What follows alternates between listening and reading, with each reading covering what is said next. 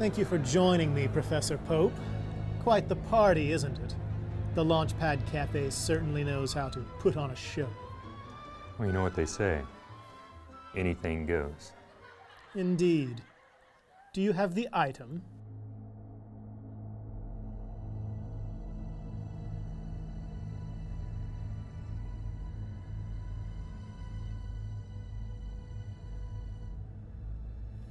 Active learning techniques for student groups. Remarkable. And in return, what we discussed? Of course.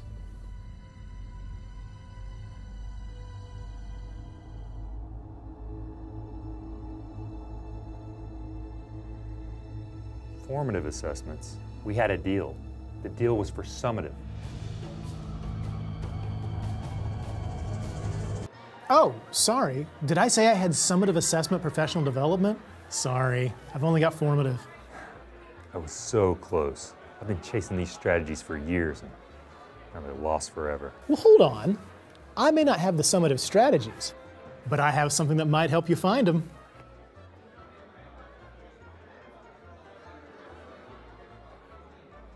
A map. This is perfect. You coming along for the ride this time?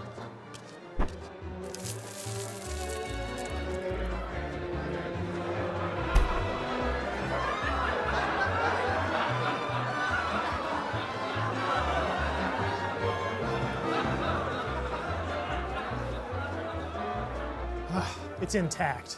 Gas up the plane. We'll leave tonight. I just need to change. Of course. Wait, change? Change into what? Ready for another adventure?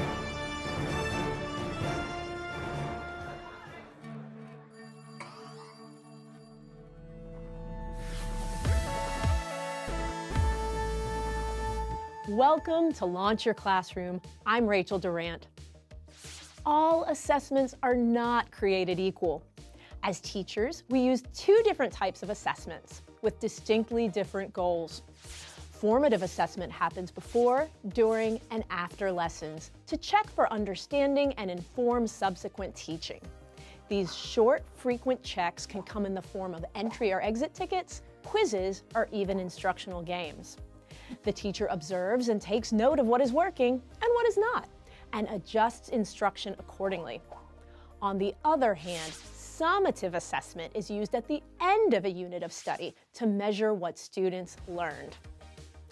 In some schools, teachers create summative assessments either on their own or with their PLC, while in other schools, these assessments are provided by the school district. These assessments are considered high stakes and final, and are often administered at the end of a grading period or near the end of the school year. Summative assessments provide some of the most visible evidence of student learning. Teachers can use the scores of these assessments to help them plan for future classes and to address their own instructional strengths and areas for improvement. Summative assessment data plays a major role in school and school district decisions about student placement, curriculum, and even teacher evaluations. Because of this, teachers must take great care in preparing students for summative assessments, both academically and emotionally. First and foremost, teachers must carefully plan to ensure that students have been taught what will be assessed. In addition, teachers are responsible for helping students feel as comfortable as possible so that results clearly indicate what was learned without being affected by test anxiety. This is why many teachers give their students opportunities to practice using a format similar to what they will see on the summative assessment. Teaching test-taking strategies and mindfulness exercises can also help students develop confidence. Even though each student is responsible for showing what they know, teachers must carefully prepare their students so that summative assessment results accurately reflect their learning. So, let's take a closer look at how to intentionally design these assessments with our first strategy. My learning unit on earthquakes and volcanoes is coming to an end, So now is the perfect time to build a summative assessment for my students. These tests provide valuable learning opportunities for classmates to reflect on previous lessons and for teachers to make decisions on future coursework and instructions. Although many school districts provide these tests for teachers, understanding how to build a strong, summative assessment is an important part of the teaching process. First, I'm going to incorporate learning objectives into my summative assessment. Summative assessments should offer students the opportunity to recall, explain, or apply what they have learned. This can be through short answers related to real-life examples or longer, more complex responses.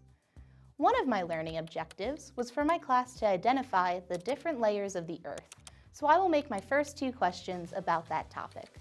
Teachers can collect data on where students are or are not meeting benchmarks, and can use this as a guide for adjustments in future lessons.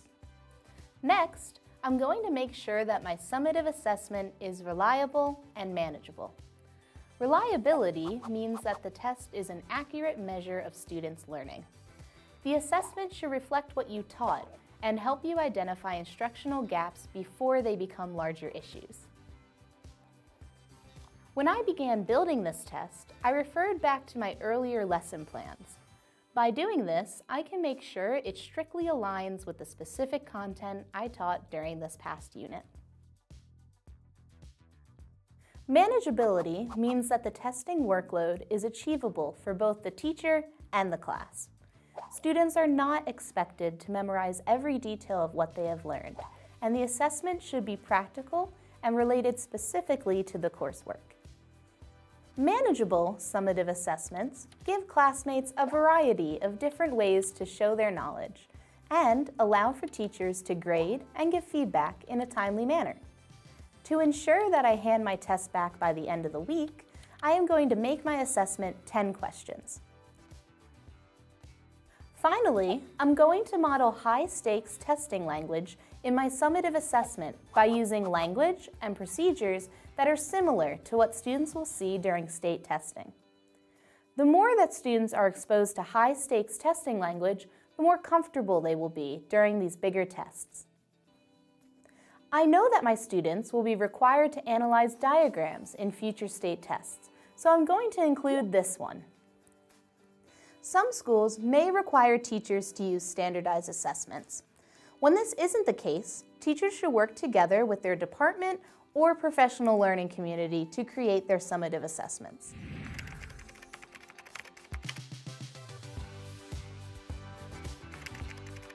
By intentionally planning your summative assessments and making sure that it is reliable, manageable, and models high-stakes testing, you are creating a fair, supportive testing environment. Then, watch as your students demonstrate their content knowledge.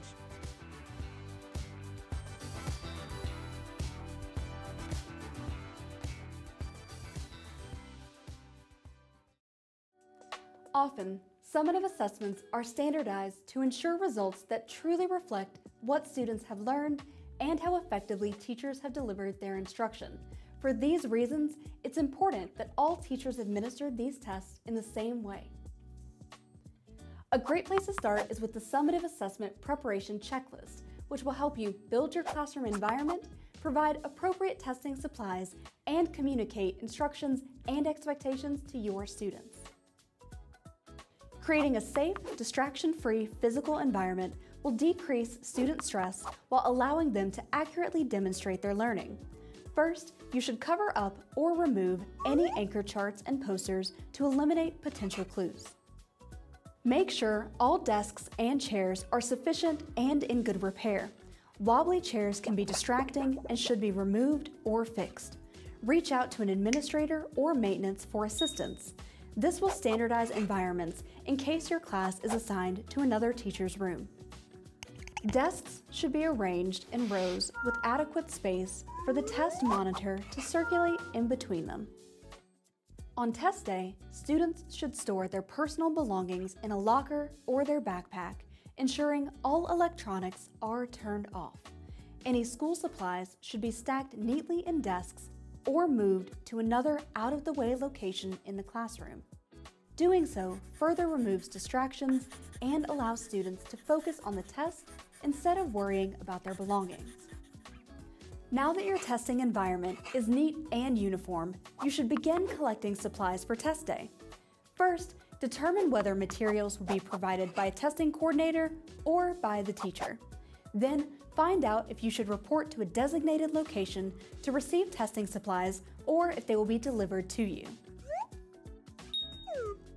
Even if supplies are provided, it's good practice to have several extra sharpened pencils and erasers available, as well as blank sheets of paper. Once your supplies are in order, inform your students of the routine for testing days, including any changes to the daily schedule or locations involved. Changes in routine can be stressful, so letting students know ahead of time helps them feel safe and minimizes misbehavior. Finally, you should carefully review the testing instructions. Many schools and districts are very strict about test administration, so it's important to fully understand and follow the scripts and procedures. Ask the testing coordinator or another administrator any follow-up questions you might have. This will help you provide consistency and the most authentic, valid results for students. The Summative Assessment Preparation Checklist is the perfect tool for teachers to set their students up for success. By providing an orderly testing environment, proper supplies, and clear instructions, both students and teachers can receive accurate measurements about their learning to promote continued growth in the classroom.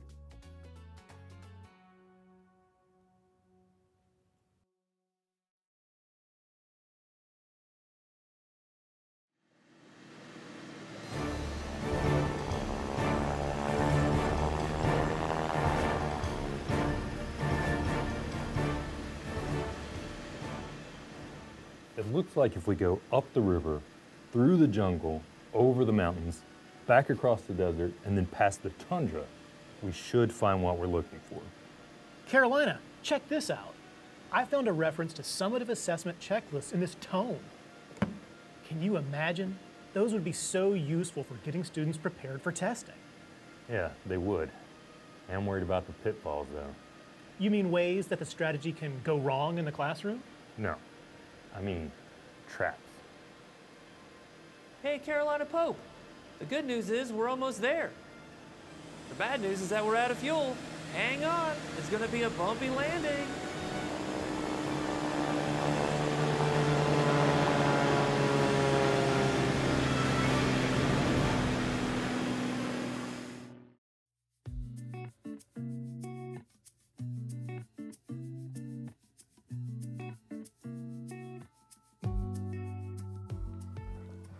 Hey, Allison. Hey, Rachel. Did I hear you and Gaspar just talking about summative assessments? You sure did. My students have one today in class. It's that time of year, isn't it? I feel like we as teachers give so many different kinds of assessments. What's the difference between a formative assessment and a summative assessment? Great question. So I think of formative assessments as ones that you're utilizing day to day. So these could be small little assessments such as exit tickets that you're using to check for understanding with each lesson or activity. Once you get those results in, you can make small changes. Maybe you need to reteach something or take a deeper dive. You also might identify students that could use some one-on-one assistance. You can also celebrate when your students have grasped an entire concept with those formative assessments. With summative assessments, they're a little more final, and they might include multiple formative assessments or be at the end of an entire unit. Right, so it's this final look back at a lot of different content that you've covered. What kinds of summative assessments might teachers give in the U.S.? So here in the US, we have lots of different types of summative assessments. Maybe you could use a project and students are incorporating lots of different activities and concepts into this final project. We also have state mandated tests, and these are summative assessments as well. They typically happen in the spring and they're really important. They might help determine college placements or identify large gaps in the curriculum. They can also be used to gain more funding for different activities and for your school as well. So those kinds of state-mandated assessments tend to be pretty structured. Are there procedures that teachers need to follow when they administer these kinds of assessments? Definitely, and the procedures are really important. Luckily, if you're a teacher who has to give one of these summative assessments to your grade or your class, you'll get a script and a sort of explanation about the test. That way you'll know beforehand exactly what to expect and also what to say to your students when the test is happening. It's crucial that you're following this script to give students equal opportunities and to help with the understanding and making sure that it's clear for all students. If you don't follow this script exactly, there could be consequences. Like, for example, maybe your entire class will have to redo the whole assessment. That's pretty high stakes. I could see how some students might find that kind of stressful. How can teachers make this experience more comfortable for their students? So preparation is key. Just because these happen in the spring doesn't mean you can't start preparing months before. At the very beginning of the school year, you can have conversations with your students about what to expect and why these assessments are valuable. This will make them more comfortable and decrease anxiety for you as well as your students. While we also cannot see the exact questions that may be on the assessments, we might know the format of the questions and we can start incorporating those into our lessons or our formative assessments. This will get your students more comfortable with those types of questions, and that will help you in preparation as well. I love that. So you're building student confidence in how to take these tests, even as you're building their skills so that they can be successful when they do these assessments. That sounds like a great approach, Allison. Thanks, Rachel. Did I see you putting together some lessons in preparation for your next summative assessment? Yeah, I'm in the middle of writing this summative assessment, and I wanted to incorporate ways to have a brain break for my students so they can increase their focus.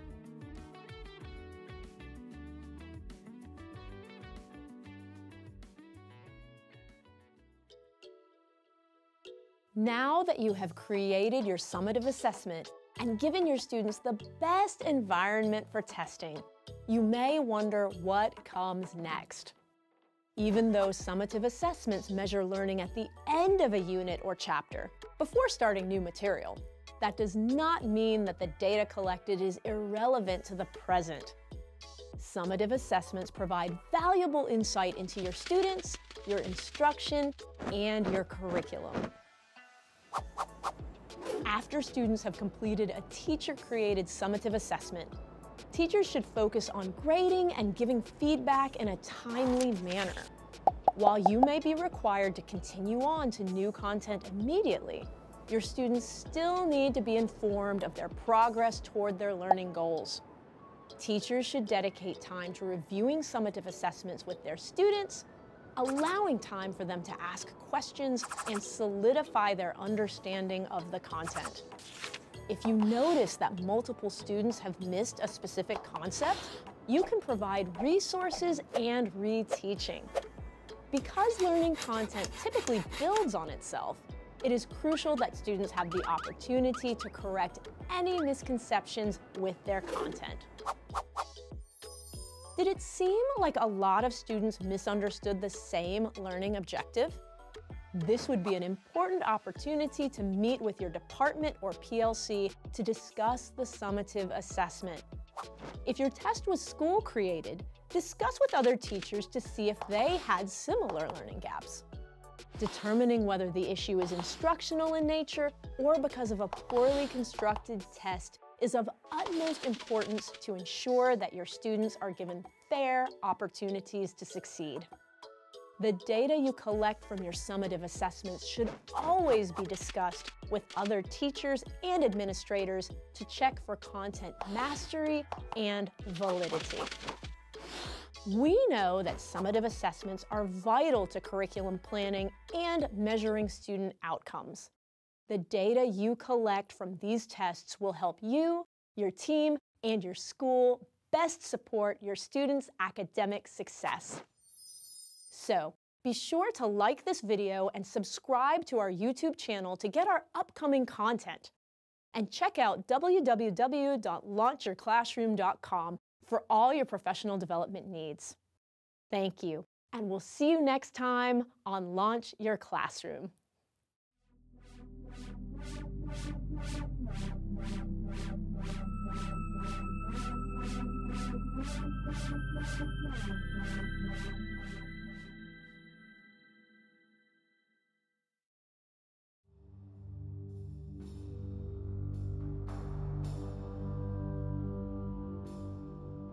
I can't believe we're finally here. If I'm reading the map correctly, the summative assessment strategies should be just ahead. Just take it slow, okay? Remember that time you got lost in your own classroom? Oh, come on, that was just the one time. Or was it two? Couldn't have been more than 4. Anyway, I'm pretty sure what we're after is just past this suspicious raised plate on the floor. Raised plate. Careful! Careful! Right. Pitfalls. Where are we?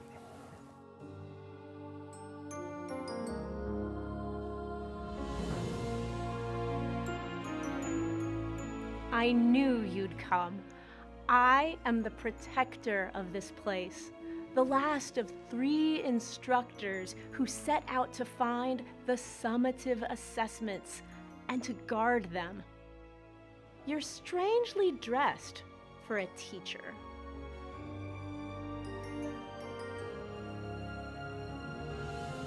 Hey, Kyle, over here!